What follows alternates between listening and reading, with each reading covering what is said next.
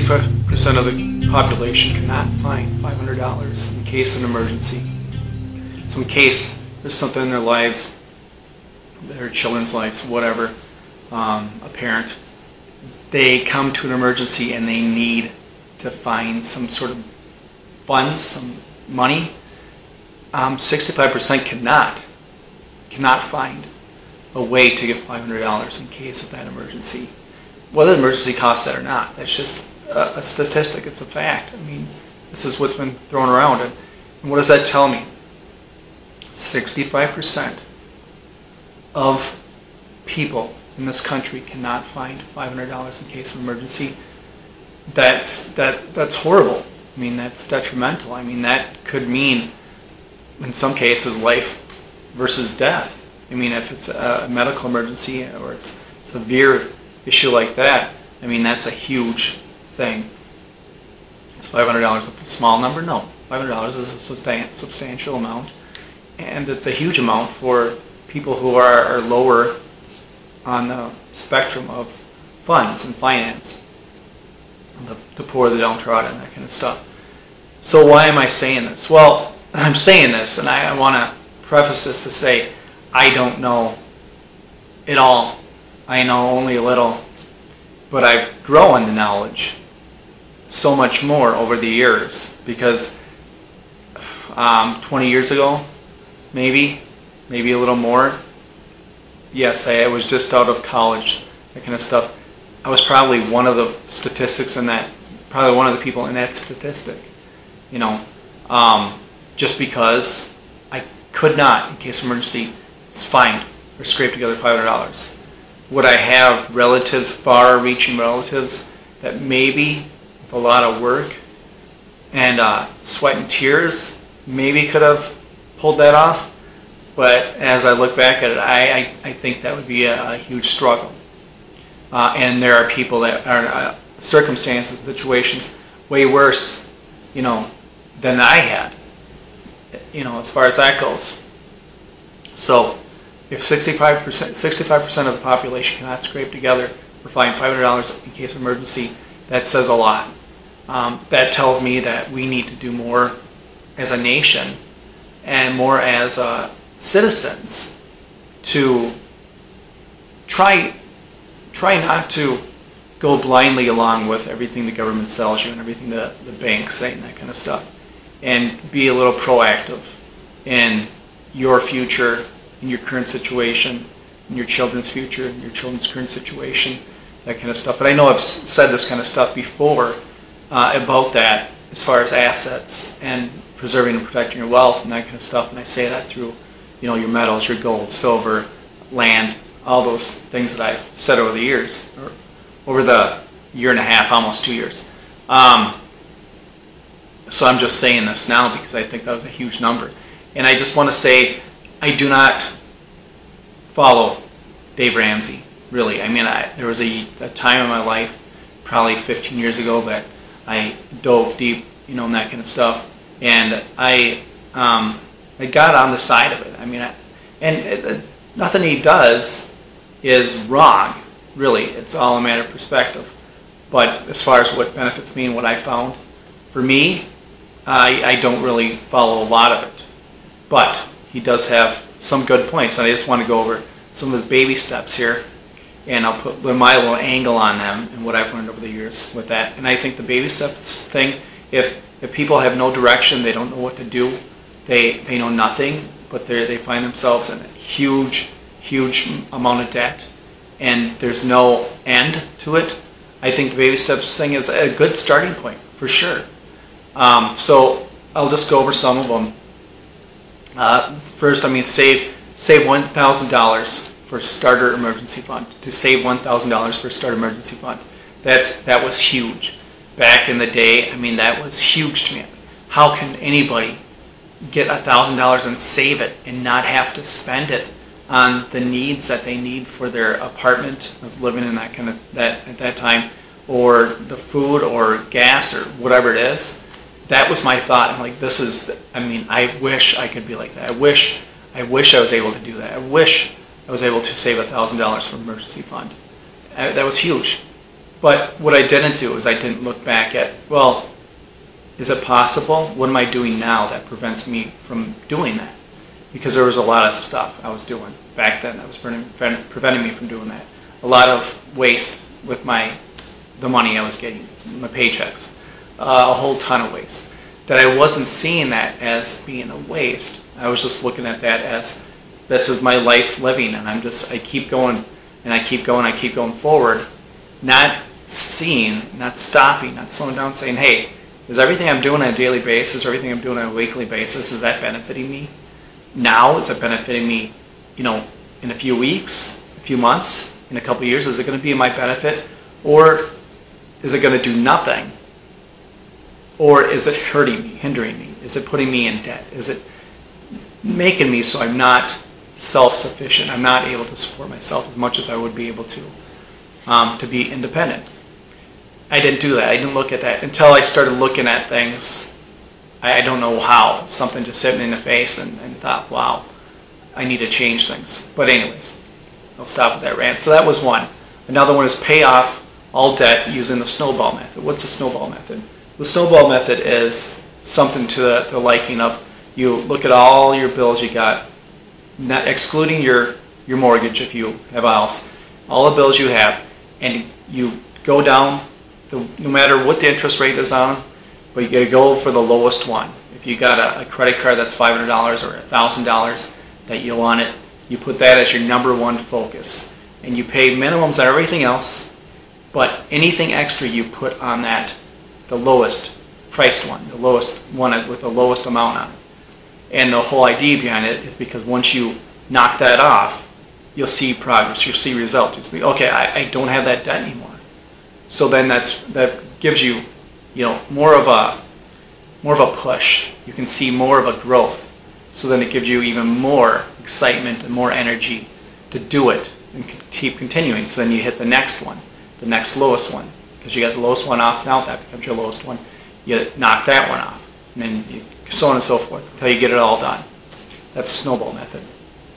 Then it says save 3 to 6 months of expenses in a full emergency fund. For a full emergency fund. So 3 to 6 months, back in the day that was huge. It's like, that's never going to happen. Well, the way Dave, at least from when I was listening to him and read his books back in the day, and it's been a while, so I could be a little off on some of the stuff, but the way I took it from him anyways, is you want 3 months to 6 months of cash, or readily available cash in the bank account to be accessed. And that's a great thing. But over the years, and what I've learned is, well, I don't, yes, it's great. You want cash to be accessible instantaneously. You can get it in a second, or within half a day if you need to. I agree with that, absolutely. And I'm also on the opinion of holding funds in the bank is nothing to your benefit whatsoever. It's only the benefit to the bank, and it's only going to hinder you more. That's my opinion only.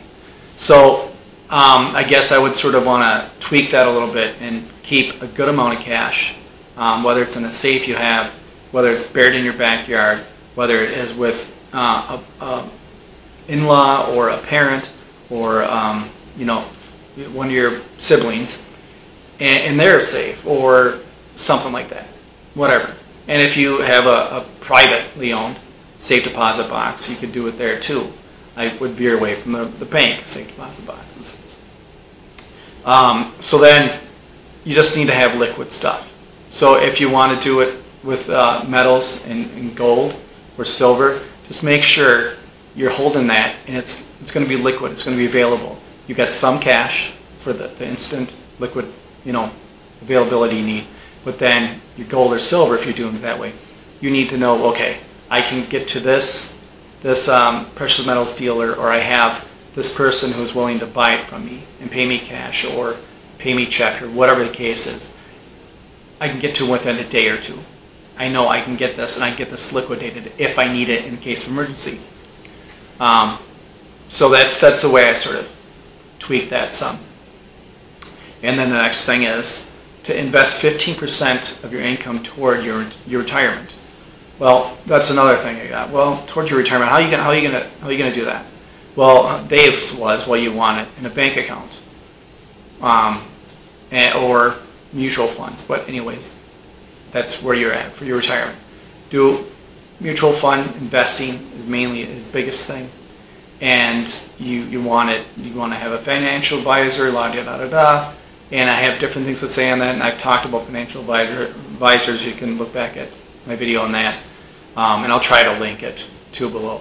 But anyways, that's all on the market. That's all allowing things to be on the market. I tweaked that. It's just me. I feel it's better to have it in assets, land. If you can, another home or rental properties. Always, or precious metals, that kind of stuff. Anything that's going to be of need, and the odds of it losing value are very, very, very low, because it's a wealth preservation. If you're in the market, whether it's mutual funds or just stocks, it's gambling. You're gambling. Yes, mutual funds are less of a gamble, but it's still a gamble. It's 10 times more of a gamble than there is for precious metals or land or that kind of stuff. Because that stuff it's there. It is what it is. It's not, relied upon the market and all the games they play on Wall Street. But anyways, that's just my take. Let's just start saving for your children's college fund. Well, this should be heavily thought through, especially over the last 5 to 10 years. And think about, is college going to be a major thing in the next 10 years? Is it going to be around in the next 20 years? Sure, there'll probably be specialty colleges for those who need to be certified, or a degree, an attorney, a doctor, those kinds of things. But really, with the internet, as long as it's still around and it's improving, there's more and more stuff in it all the time. You got everything at your fingertips. And I've went over this before too. You can access it. It's right there. Do you need someone to be on you, to learn, to help guide you, to help teach you? Maybe, if you're that type of person. I mean, people need that for weight loss and stuff too. There's nothing wrong with that. But you can find that without, paying $50,000, $100,000, $150,000 a year on a college degree. It's just my opinion. I mean, trade schools now are huge. They're big. We're just learning on the job.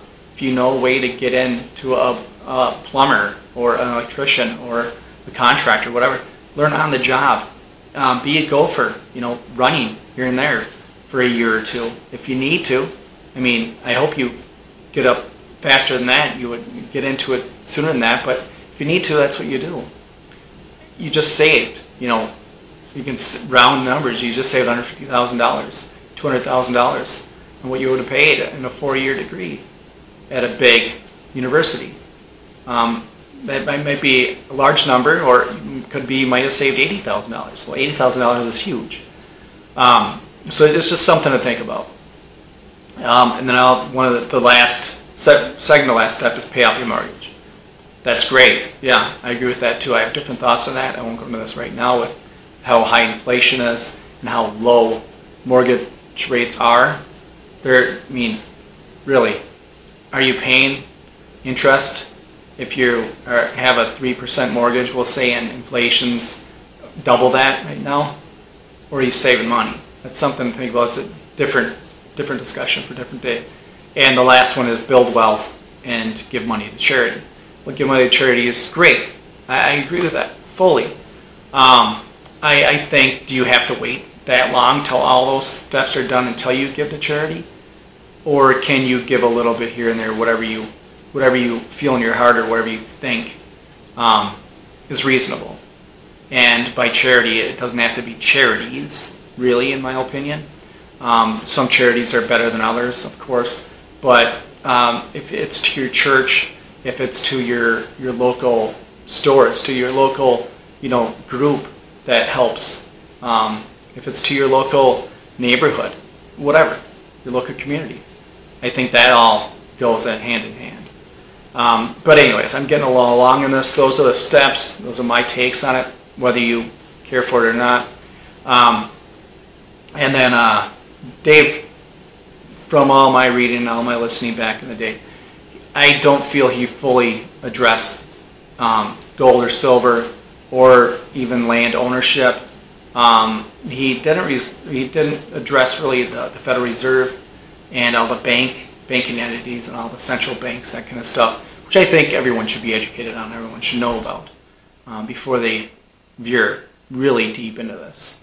But he primarily focuses on mutual funds. I mean, that's his deal, get a financial advisor, mutual funds. And that's a great angle, but it's not the only angle. I want people to know that.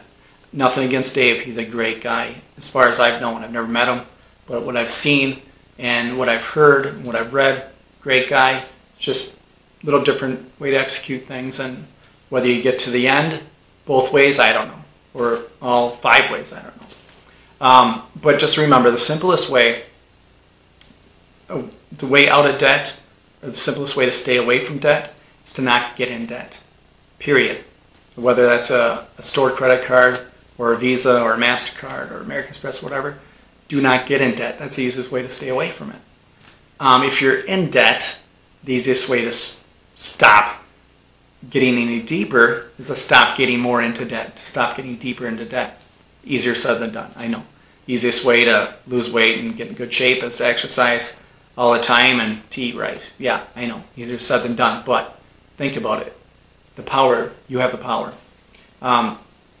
So always remember, the person that has the ability, the person that has the most access, the person that has probably the best opportunity, the person that has the person that has everything that's needed to help or save you, for the most part. I'm just broad brushing this. I know there's little different things here and there, but the person that has that, the biggest opportunity, the biggest want, the biggest need from your perspective, the person who has that, and the biggest chance and the most chance to do anything, to help or save yourself, is you. You are that person. No one's going to come and save you. No one's going to come and help you better than what you would do for yourself, and you will do for yourself. Just remember that. But anyways, I thank you for watching. If you like, hit the like, share, subscribe, that kind of stuff. And as always, stay vigilant, protect yourself, protect your family, protect your wealth, and protect your health.